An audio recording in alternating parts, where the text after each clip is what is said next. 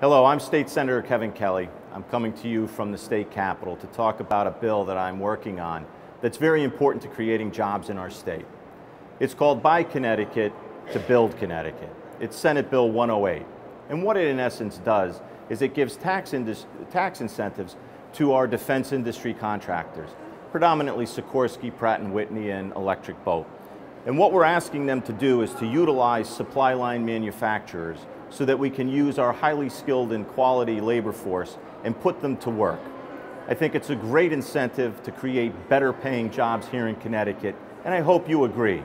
Please follow me online and make sure you watch this bill. Hopefully we can get it past both chambers and onto the governor's desk for signature. Thank you.